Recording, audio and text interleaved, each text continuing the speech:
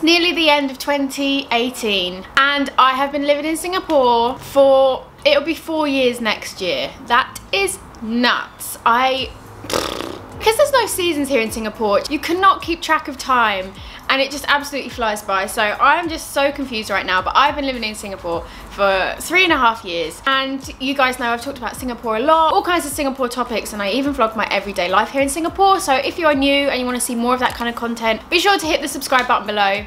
Subscribe, join the family. But today I want to teach you, well, I don't want to teach you, I want to tell you a bunch of things that I have learnt about living in Singapore for 3 years. Hopefully you'll find this interesting. Let's go ahead and get started. Okay, life lesson number 1 living in Singapore. Push yourself outside of your comfort zone. If you feel like moving to a new country means that you get to start afresh, it's like a whole new life. No one really knows who you are, no one knows like about your past life or your background, and you kind of get to make not a whole new impression of yourself, but you get to start all over again. That's how I feel. If that means that you used to be really reserved, why don't you push yourself out your comfort zone now?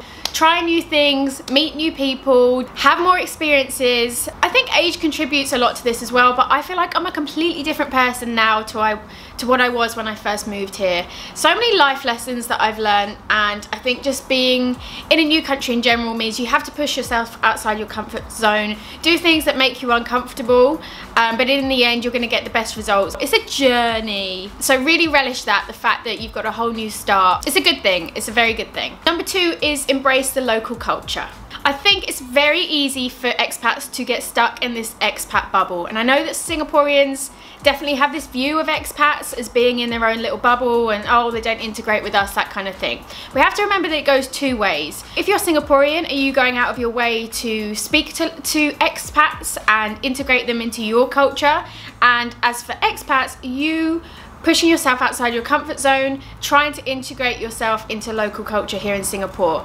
I definitely think it goes 2 ways. In my personal opinion, there will be no point moving to a new country if you are not going to even bother integrating or learning about the culture of that country. I think you might as well just stay home. Like, I don't really understand, like, what would be the point? I think it's very easy for us to stick to what we know and kind of live within our safe bubble. But I think if you've come to a new country, you just have to embrace it.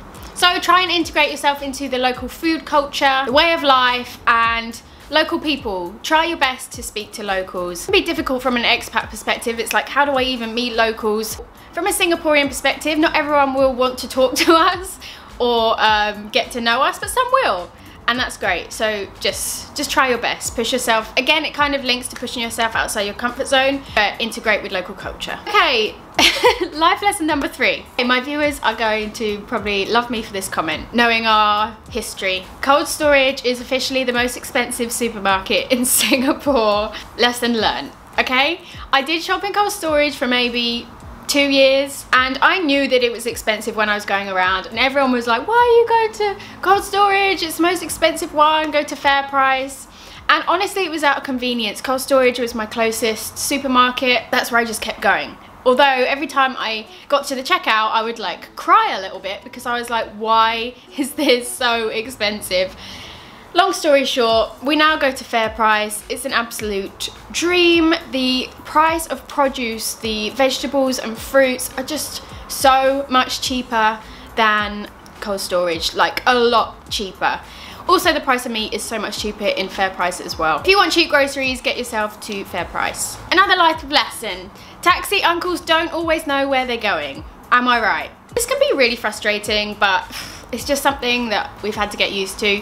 Often you'll get into a taxi, and even if you've ordered it on a Grab, they'll ask you which way you want to go, or they'll even ask you how do we get there. And for the whole duration of the journey, they're like, is it left here? Is it right here? Which way do I go now? And it's like, oh, it's frustrating because it's like, you're the taxi driver.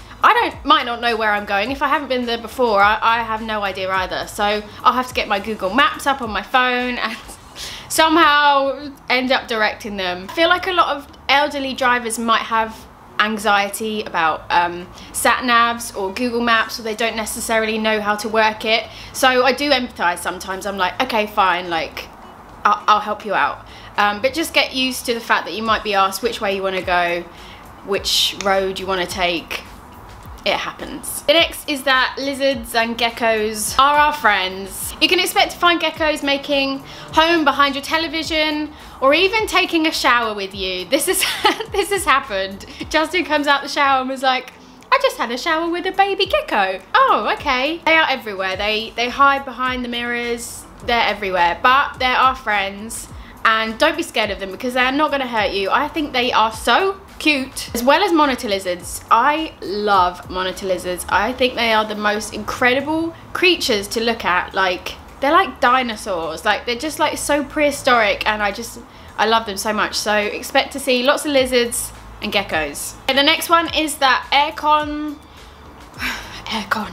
Where do we start with Aircon? Aircons will affect your allergies and sometimes get you sick, especially if you're working in an overly air-conditioned office. I suffer terribly with aircon allergies. I have a very sensitive nose. As soon as that air is like wafting onto my face, I just start sneezing uncontrollably. I have itchy eyes. A lot of Singaporeans actually suffer with itchy eyes, and I swear it's down to the aircon. So yeah, just be aware of that. Try not to sit directly under aircon. Sometimes you will need a jacket because it is so cold. Okay, the next one is for everyone. I especially want my Singaporean viewers to pay attention to this because I get so many comments from you guys saying, oh my god, I've lived in Singapore my whole life and I didn't know this existed, I didn't know there was that, I've never been to botanic gardens.